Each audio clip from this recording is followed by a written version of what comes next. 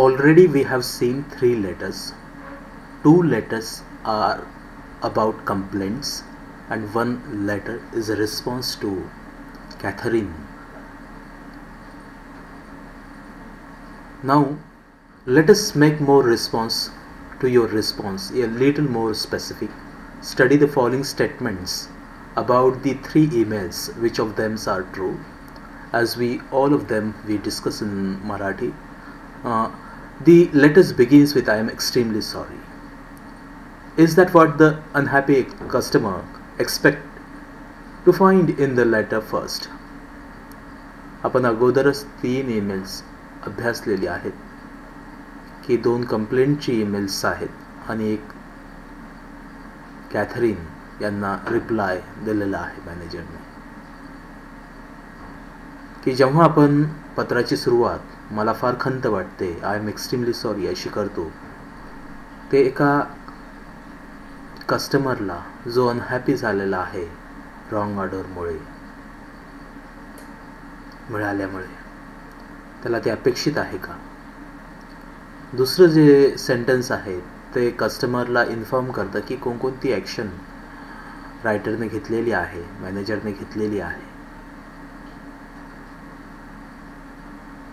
पहिल्याच पॅरेग्राफमध्ये कोणती action initiate केली गेलेली आहे, कोणती सुरुवात केली गेलेली आहे पहिल्या कस्टमरला पाहून त्यांना काय वाटेल, त्यांना वाचावं वाटेल का? Third, last sentence assure the customer. कस्टमरला अश्युअर होईल last सेंटेन्समध्ये. Replacement will reach by the very soon. Replacement लवकरच त्यांना पोहोचेल हे त्यांना खात्री दिल्या गेली. Will it please the customer. कस्टमरला ते ऐकून आनंद होईल का?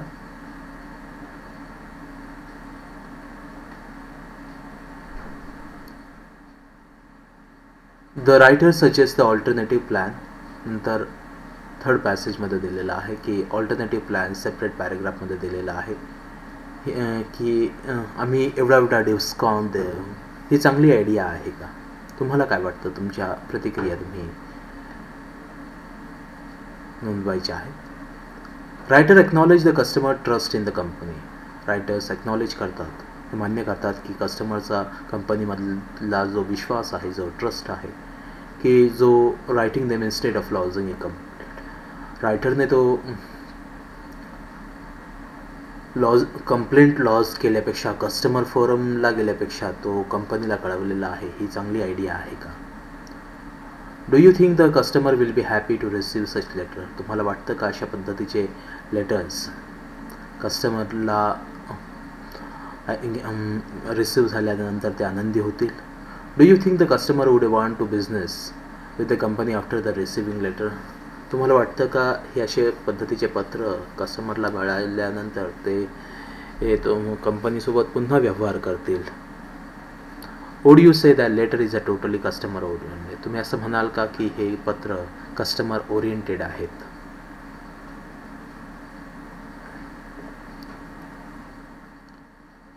Use your answer to question 1 to 8 to create a few tips for the writing letters to deal with the complaint. The first 2 have been done for you. Apologize first, but don't overdo it. Apologize करा परंतु त्याचा अतिरेक करू नका. Discuss the action taken on the complaint right at the beginning of the letter. सुरुवातीलाच पत्राच्या सुरुवातीलाच सांगा की तुम्ही काय ॲक्शन घेतलेली आहे, काय कृती घेतलेली आहे. नंतर याच्यामध्ये 7 गोष्टी दिलेल्या आहे की बाकीच्या 5 तुम्ही लिहायच्या आहे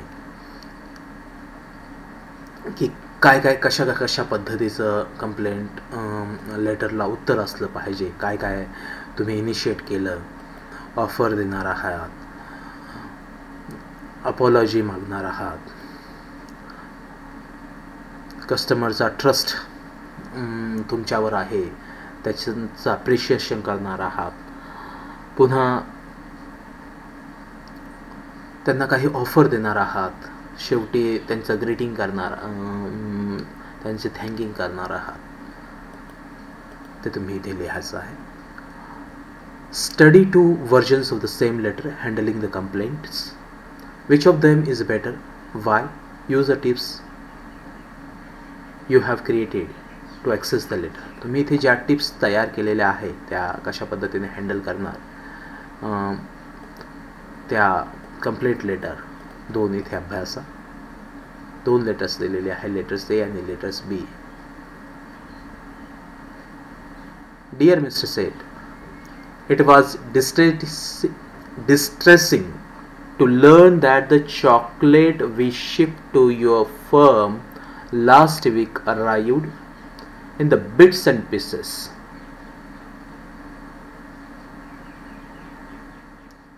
हे फारच आमच्यासाठी डिस्ट्रेसिंग आहे हे कळणं की जे चॉकलेट आम्ही शिप केले होते तुमच्या फर्मला लास्ट वीकमध्ये ते तुम्हाला तुकड्यामध्ये मिळाले, बिट्स आणि पीसेसमध्ये मिळाले.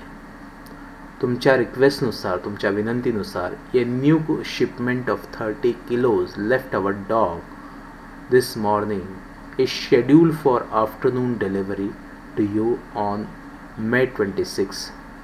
30 किलोचं एक नवीन शिपमेंट जे आमच्या डॉकमध्ये ह्या मॉर्निंगला होतं ते आफ्टरनूनला तुम्हाला देण्यासाठी शेड्यूल्ड आहे. ते 26 तारखेला तुम्हाला पोहोचेल.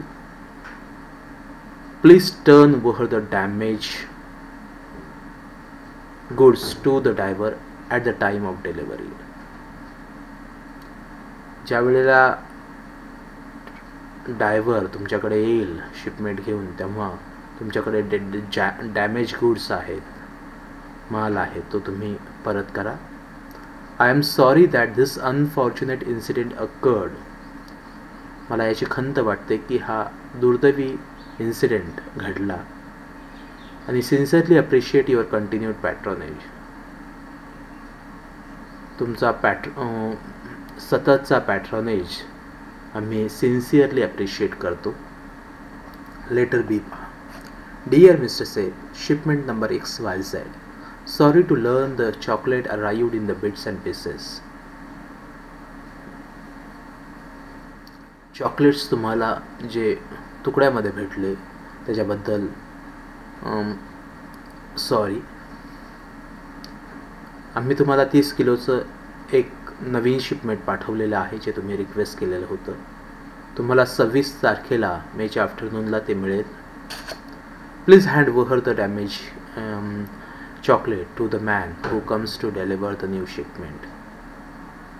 कृपया करून जो न्यू शिपमेंट घेऊन जो माणूस येईल त्याच्याकडे डॅमेज चॉकलेट परत करा. Thank you for your confidence in अस. तुमचा कॉन्फिडन्स आम्ही अप्रिशिएट करतो. आता पहा. You have received the following letters of complaint from EAR Rani, one of the customers.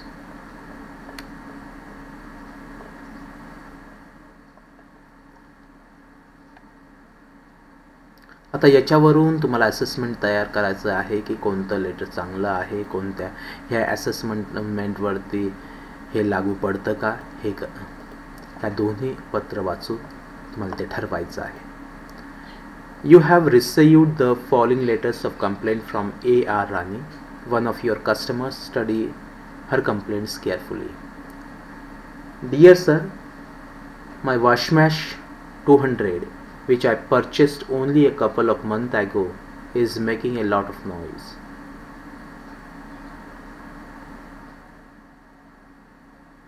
वॉशमॅश 200 जे मी मागच्या 1-2 महिन्यामध्ये परचेस केलं होतं ते फारच आवाज करत आहे. मी डीलरला अप्रोच केलं मदतीसाठी, पण त्यांनी सांगितलं की हे ask me to right to you. त्यांनी मला सांगितलं की तुम्हाला पत्र लिहा. कुड you please arrange to get my machine replace. तुम्ही कृपया करून मला ती मशीन रिप्लेस करायचं अरेंज कराल का. I don't think that should be a problem since my washing machine is steel under total warranty.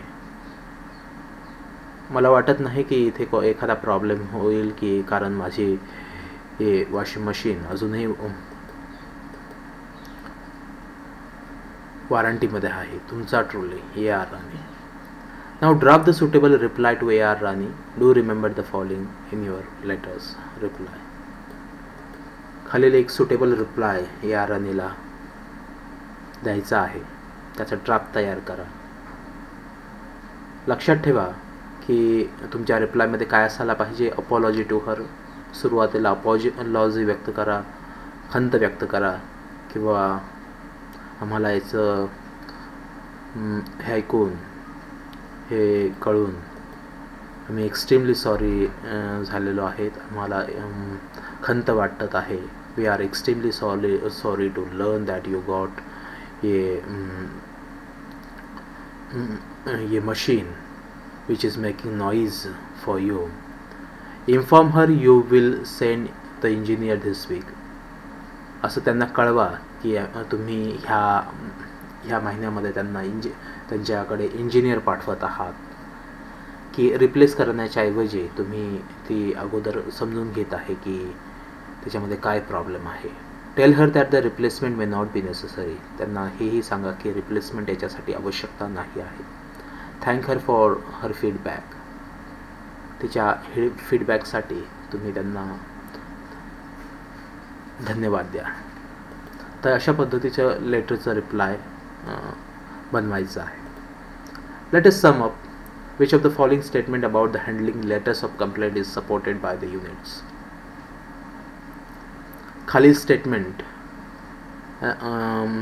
कशा पद्धती.